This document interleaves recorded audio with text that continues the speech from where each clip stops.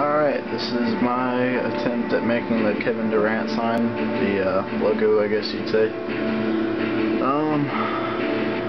This is a rough copy, I guess. I mean, this is the first time I tried making it. I think it's fairly good for the first time.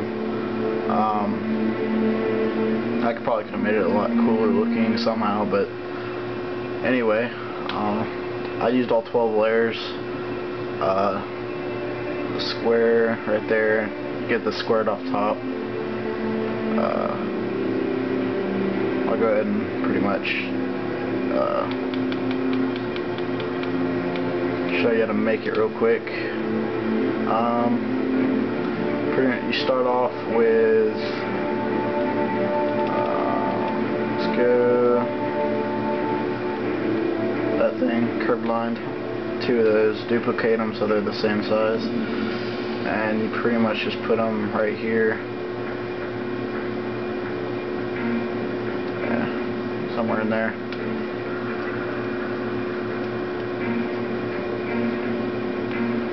Like that.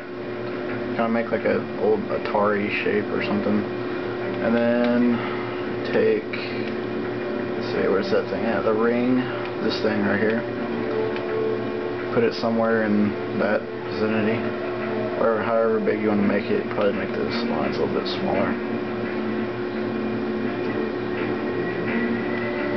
And then duplicate that, just make a smaller one and make it orange, however big you want to make it inside there, it doesn't matter. Next you take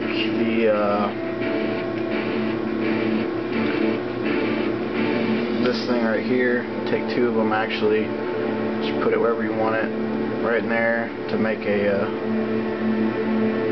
I guess you put it behind, put it behind everything else, make it a little smaller.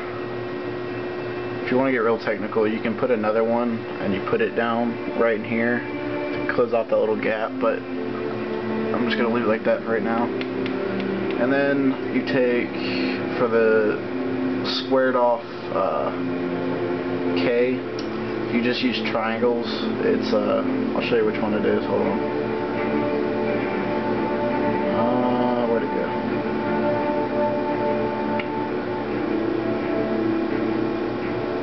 Can't seem to find it.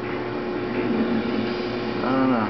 But yeah, that's pretty much it. It's not very hard at all.